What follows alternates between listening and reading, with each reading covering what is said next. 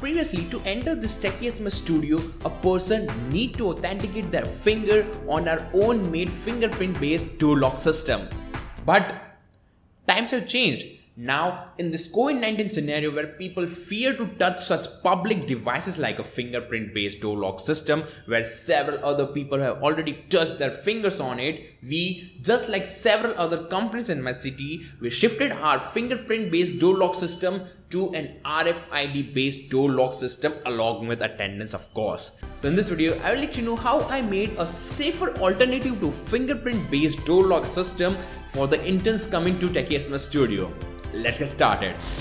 So now, to make this project, you will require all these components whose links and lists are mentioned in the article, whose link is mentioned in the description of this video.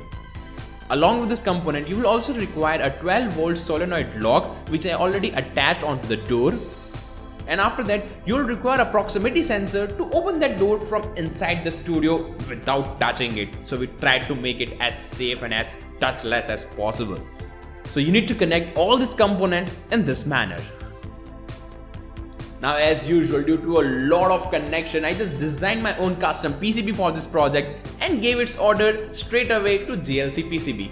Now, most of my viewers must already be knowing that JLC PCB is an online PCB ordering platform where we can get the PCBs delivered at our home with very simple steps. You just need to upload the Gerber file of the PCB project, select the color masking, and pay for your order.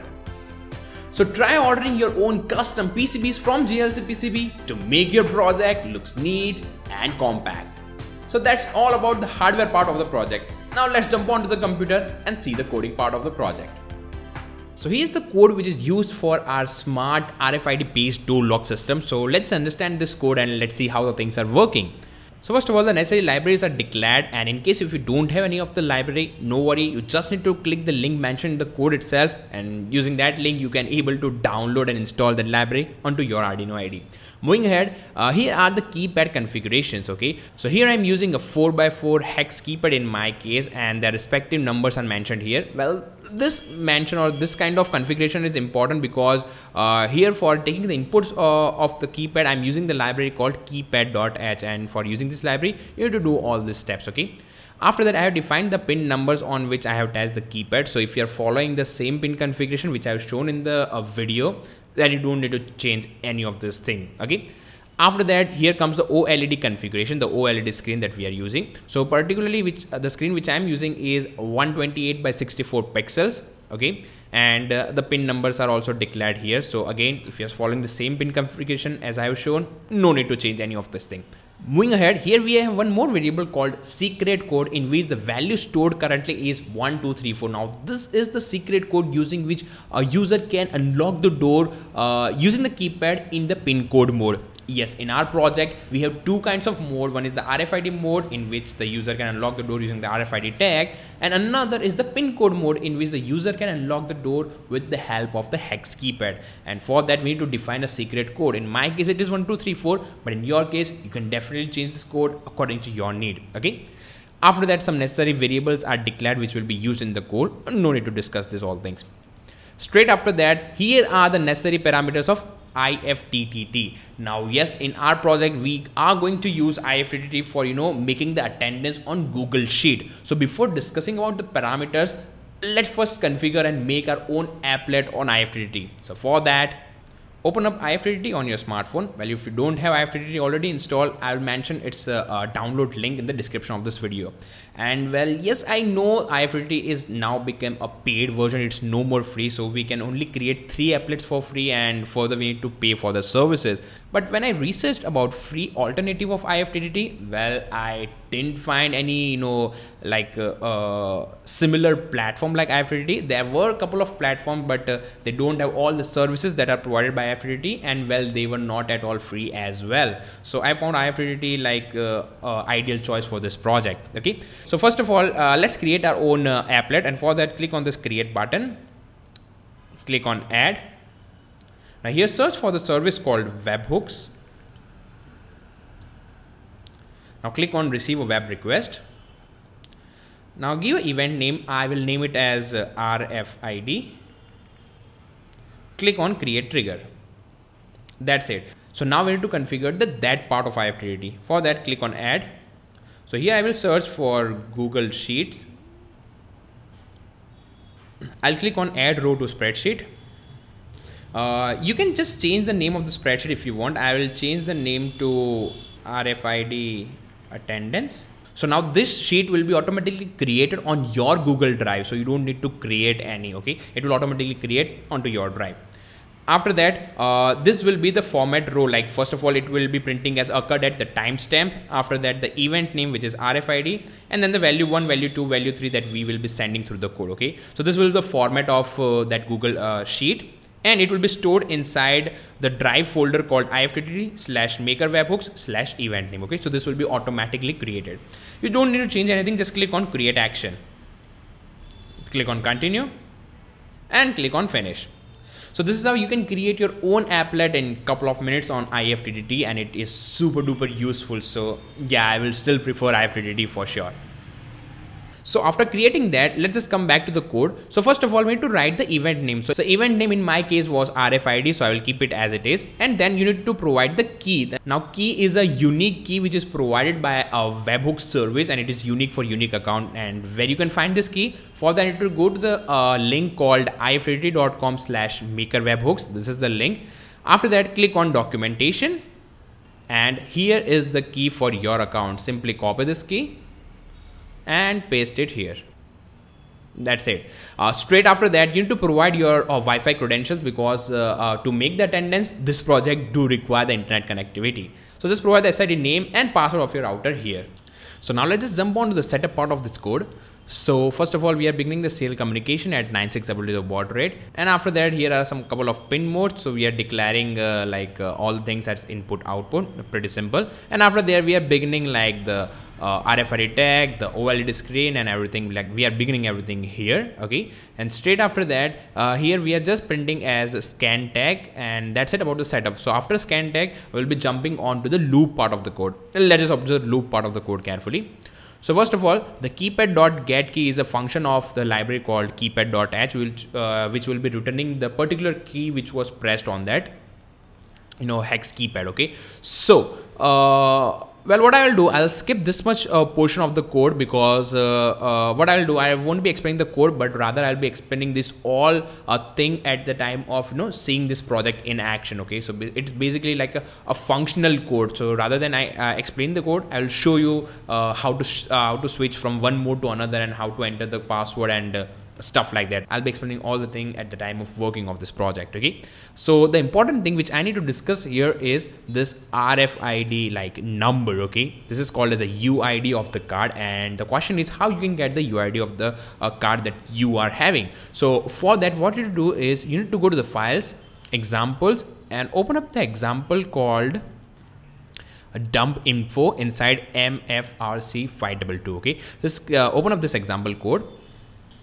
Now here in this example code, you need to change these two pin numbers. Okay, so first of all, change the RST, that's reset pin, to 36, and change the SS pin to 5. Okay, that's it. After that, you just need to upload this code onto the ESP32 board.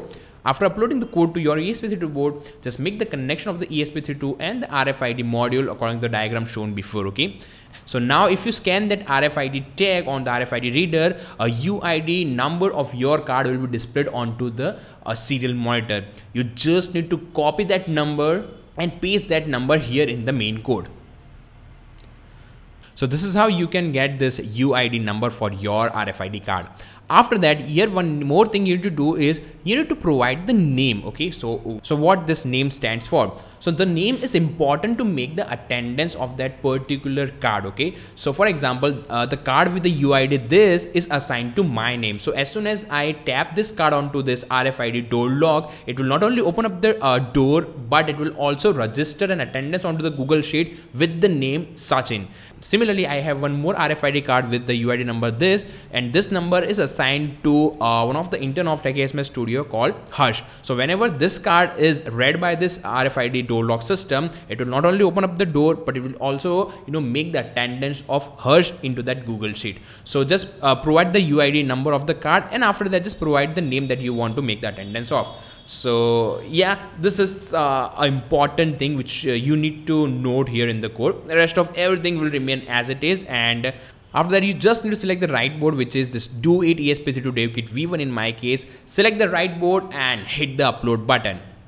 Well, I didn't explain the code in detail, like I haven't covered all the line, but trust me, this code has a lot of comments after every line, after every function, so it is very easy to understand this code. And still, I will just guide you through how to use this project at the time of working of this project. So that's all about the coding part of the project as well. Now let's just connect the PCB with the door lock and the proximity sensor, and now let's just see this project in action. I have attached this hex keypad and OLED screen on the sheet with the help of hot glue gun.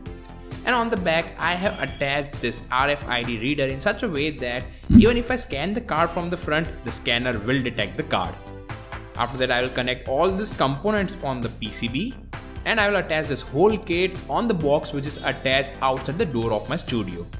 That's it. Now I'll just attach the sheet with the box. So everything seems to be installed properly. Now before I show you the working of the project, do click that like button. Come on, do that and show me that you are loving this video and enjoying this project. Do click the like button right now. Okay, so now let's power up the project, close the door, and let's see the working of the project. Well, the project didn't work at once, and the problem was lack of power. Okay, so what was happening, as we are providing only single power supply to the whole project, at the time the door opens up, the solenoid lock sucks up a lot of power, and due to that ESP board was not getting sufficient amount of power, and in the end it gets resets all the time when the door opens up. So what we did is we just provided separate power supply to both solenoid lock as well as the ESP board, and the schematic changes to this. So when we tried with this connection, well, the project worked. So now let's just see this working project in action.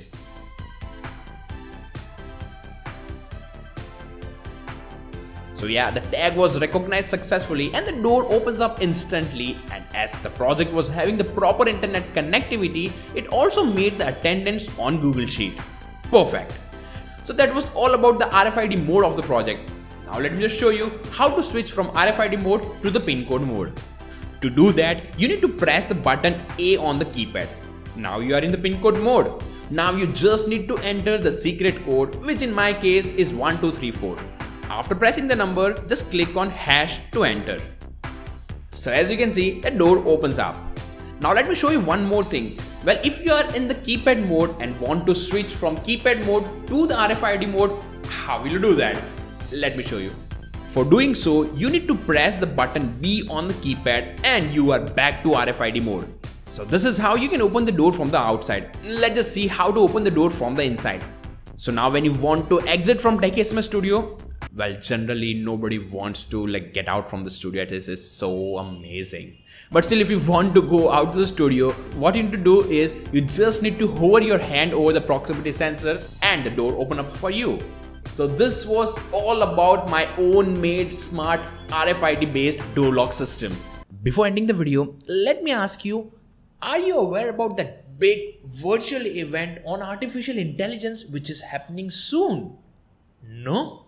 Let me tell you in very brief. So CBSE in collaboration with Intel is organizing an AI for Youth virtual symposium in which we'll be having some talks on AI from industry experts, we'll be having some webinars on artificial intelligence, 5G, blockchain, etc. And not only that, we'll also be having some project showcase based on AI. So we are going to have a lot of things in that virtual event which will be starting from 13th of October.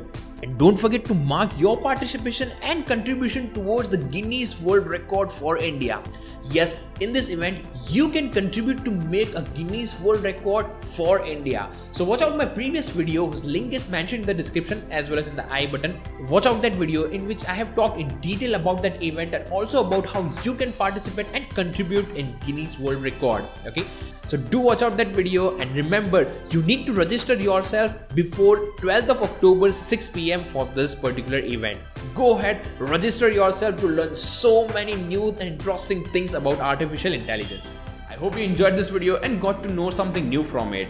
If so, consider subscribing our channel, as I used to upload many different kind of videos in this magical field of electronics. That being said, ending this video here. Now just wait for my next video and explore, learn, share with me, techiesms.